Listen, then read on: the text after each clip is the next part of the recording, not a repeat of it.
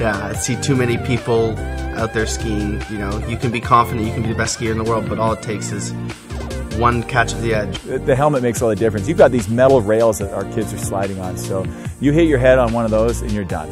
I know that little errors happen just free skiing, and I don't want to put myself in that risk. You have to have a personal responsibility and own that. I mainly look for fit. I don't really care what people think or how it looks. Just mainly comfort and if it fits nice. You just want to look for something that's well made and has that certification.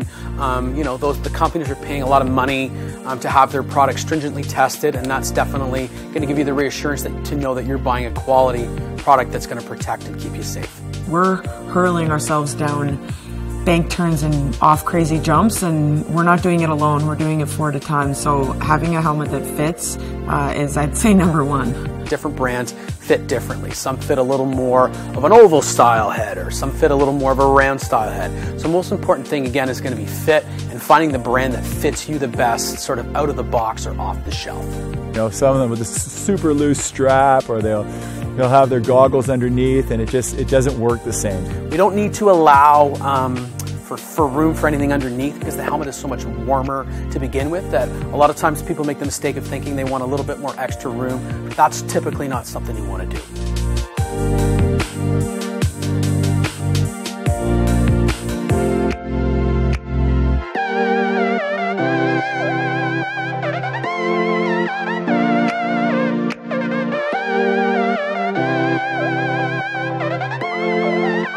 Helmets have gotten a lot lighter in the last few years. Better quality plastics allows them to keep the weight of the helmet down. Better quality venting controls, now bigger holes. And then a lot of manufacturers are using or working with a Swedish company called MIPS, and they're putting MIPS in their helmets. MIPS stands for Multi-Directional Impact Protection System. And it's a layer that's built into the helmet to help control a really bad twisting fall. So it's a way for the manufacturer to offer a little bit more protection in the helmet and hopefully limit your chances of a concussion.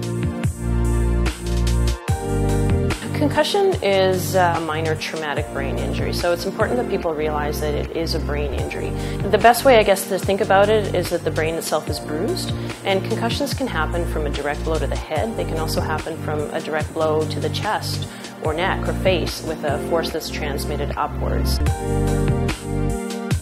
Concussion symptoms kind of come in 3 different categories. They can be physical symptoms, which are the symptoms people are probably going to recognize the earliest. So that might be headache, it might be a loss of consciousness, it may be that they feel unwell, their balance is off, they may have some nausea or even vomit a few times.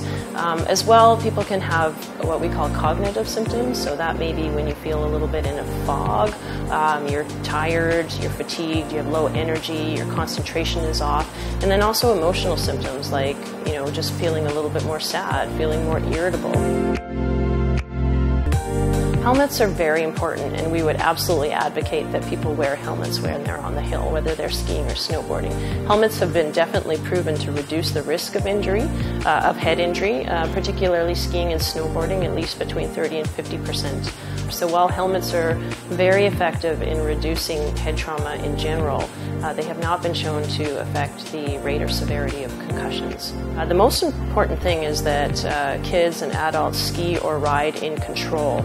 So they need to know their own limits, they need to know what part of the hill they should be on, what their skill set is, and practice those skill sets just like with anything.